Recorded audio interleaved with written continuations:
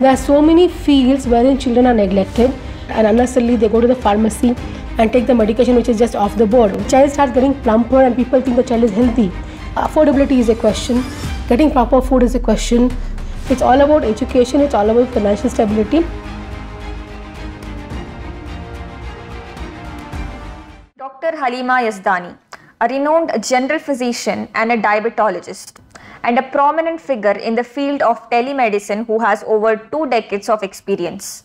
Recognized globally as the future 50 clinical leaders of telehealth by HIMSS, Dr. Haleema has received numerous awards for her services, including volunteering to help over 7,000 patients during COVID-19. She is currently serving as the Vice President of HIMSS, Healthcare Information Management System Society, India. Dr. Haleema Yazdani is here with us today to share her insights into the issues concerning the child health in India and the blooming field of telemedicine. Can you please share your insights into the issues that are concerning child health in India, especially malnutrition, and what are its consequences? And are there any specific policies or initiatives to address these issues? Yeah. See, nutrition in a well-balanced way can change life, especially when we're talking about children. Children basically, they are the stones of the future, and definitely the entire situation of the way children are treated and the way food habits, all that, it carries a lot of weightage in their growing age, especially starting from neonates up to the early infancy and so on and so forth. So if I'm talking about child malnutrition, there are so many fields wherein children are neglected and the nutrition is definitely deficient. Especially I'm talking about vitamin D deficiency, there is calcium deficiency, multivitamins and everything. If I'm talking about protein malnutrition, which is rampantly seen in India, it is basically because of multiple factors. First, we have people who are not educated, people who don't know the value of nutrition, people who don't know that balanced diet in fact plays a vital role in upbringing of the child and in the child's future. Protein malnutrition is one of the major factors which we are fighting with in the current age. And there are 2 particular consequences of protein malnutrition. One is kwashiorkor disease, other one is marasmus, wherein the child starts, in one of the problems as kwashiorkor, the child starts getting plumper and people think the child is healthy. But no, if you're looking at a plump child who is weak, please consider protein malnutrition. Kwashiorkor disease is one of the major factors wherein children are deficit in proteins and they cannot move forward and the particular growth is hindered. People see the child and say they're very chubby and very, very healthy, but most of the time it is not so. We have to look, especially for chubby children, we have to look at protein malnutrition, vitamin D deficiency, which is definitely a very important factor. In marasmic child, there is a lot of loss of buccal pad of fat, loss of subcutaneous fat, and the child looks very dehydrated. So any child with thin hair, dehydration, consider protein malnutrition. Looking at the situation where our country is in, of course there are middle class and upper middle class who know the value and they basically might be educated enough to in fact get their child out of the whole stuff of malnutrition. But even then, people go in for junk food. Children are given some food which is basically not at all rich in nutrition. It is just that something which a child takes and the parents have no time to pursue the child to take a lot of balanced diet. Whatever the child is happy eating, they give it to the child and that is done with it. Even if it is very less in nutrition and even if it is contains a lot of calories and in fact empty calories and junk food. In the lower strata like poverty driven areas, wherein the affordability is a question, getting proper food is a question, then whatever the food receives and the child receives or whatever food it receives, they give it to them. So I would recommend people to go on very high protein rich diet for children. And people who can really afford, there are a lot of sources. There is milk, there is paneer, there's a lot of sources for children. Non-vegetarian food also contains a lot of proteins. But people who cannot afford, please dal, very, very important. Take more of lentils, give more of lentils, there is chana. There are different sources which can build proteins in the children. So make sure your child has a healthy diet. There are a lot of programs coming up with the Government of India who is basically launching midday meals. Already midday meals is going on, gives a very protein rich and nutritious diet to the children. So if people who cannot afford or provide it to the children, please get them to the school so that they can get a proper nutrition and balanced diet. There is at least one egg which is being given, which is very, very high in proteins. So I would emphasize and re-emphasize the need of proteins in children, and please make sure it is adhered to. Thank you. Are there any regional variations in child health outcomes within India? And if so, what is leading to these disparities? Regional outcome again depends on the financial stability of the place. If I'm talking about south part of India, I'm sure there are not such places wherein people are not educated or don't know much about proteins and don't know much about nutrition. But there are certain places in certain areas in north and south as well, wherein people don't know. It's not about the regional disparity. It's all about education. It's all about financial stability. Can be North India, can be South India, East or West. It's not about the region. It's not about the place where it is situated. So what role can telemedicine play to improve the access of pediatric health care? As I emphasized, I told you earlier as well, education is very important, and telemedicine can play a role in two different areas. Telemedicine basically means consultation of the patient with a doctor through medium like video calls, audio calls or text messages.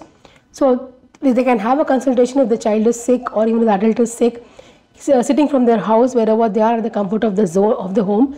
They can call the doctor, consult and take the medication accordingly. Telehealth is a broader perspective which involves education. If I'm talking about telehealth as a per se, it can definitely help build the nutrition of the child as well as everyone at home. How so?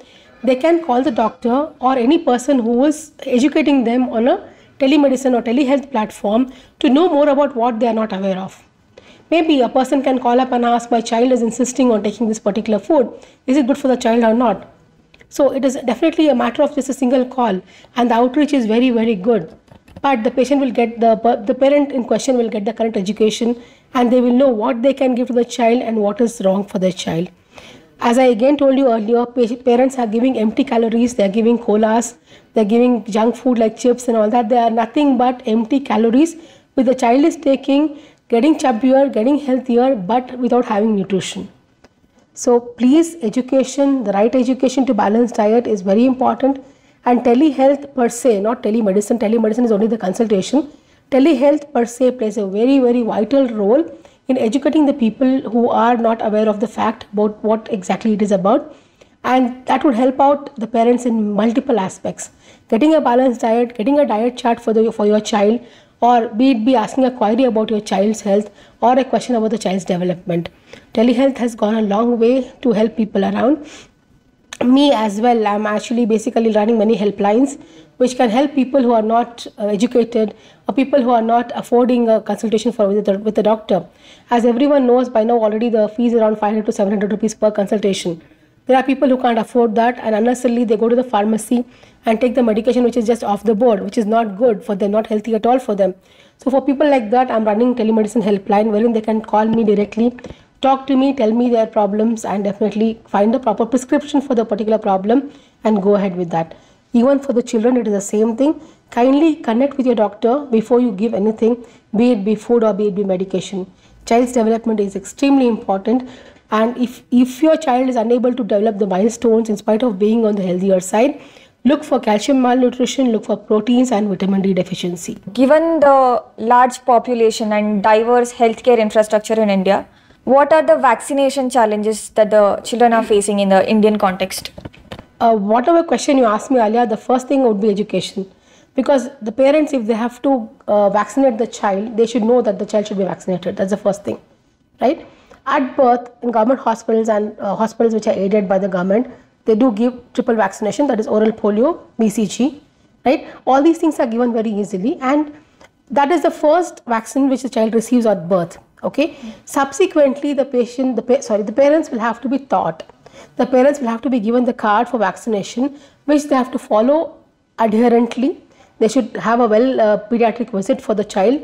There are certain duration where they have to go in for the visits. That visits, the pediatrician will assess them, assess their weight, assess their height, their balanced nutrition, and then give the vaccination. So again, knowledge is the key. So if I am telling the parent that I'll give them a card that you have to visit this frequently, then they have to get the child along and come to the clinic for the vaccination and adhere to the rules. Oral polio is definitely, the drive has done a lot of good to people around. People who can't get their children or who in fact forget to get their children or forget to take the vaccination. There are people who are coming home from the government side, as you already are aware.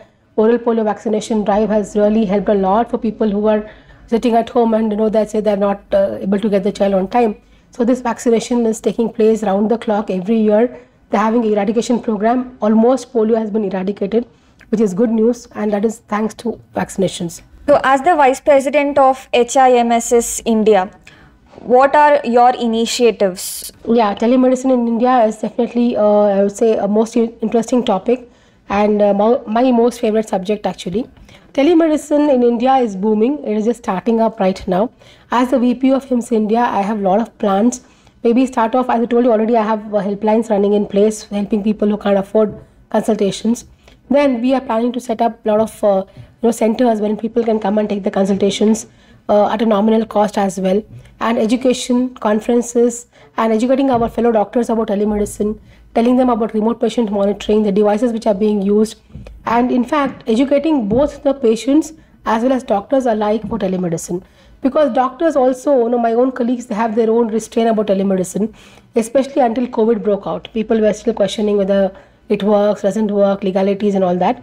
But once COVID broke out, we had telemedicine guidelines in place, which is helping all doctors practice telemedicine and to know the do's and don'ts of telemedicine. So we go ahead and encourage and educate them about the telemedicine guidelines, and we also encourage the doctors to follow and prioritize telemedicine in their clinic so that accessibility of the patient increases.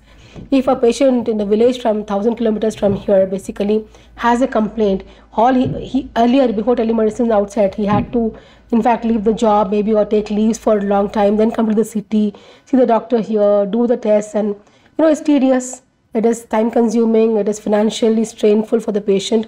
So telemedicine makes it very, very easy. We are having projects called Project Step 1 called Jan Sehat. In this, there are people who are going out to the community, in fact to different villages of North India, and they are arranging telemedicine consultation calls with us. Basically, there are a set of doctors. We are around say 4 to 5 doctors, and I basically take most of the calls because I like to do this kind of activities. So they go to the peripheries and they in fact talk to the patients over there who have a lot of issues, a lot of problems, but don't know where to ask and whom to ask, and they connect them to us. So we evaluate them with the video call, talk to them at length, and then recommend or prescribe the medications from here. So if I have to think of going to the place, it is somewhere near Ujjain. It's a village. So if I have to think of going here from Ujjain to Ujjain from Bangalore, it will involve a lot of stress, traveling, holidays. I have to my other patients would be having issues and all that. But telemedicine has done a huge job. So as a VP of HIMSS, I'm encouraging these kind of activities, going ahead with webinars and seminars, promoting these activities, and trying to see that telemedicine reaches the nook and corner of India and help people who can't afford. That's very, very important. Thank you so much, ma'am. Thank you for being with us today. We were in conversation with Dr. Haleema Yazdani, an exemplary figure in the field of telemedicine. Her insights and initiatives promise a brighter future for the field of telemedicine in India and beyond. Thank you. This is Alia Amreen for Karnataka Muslims.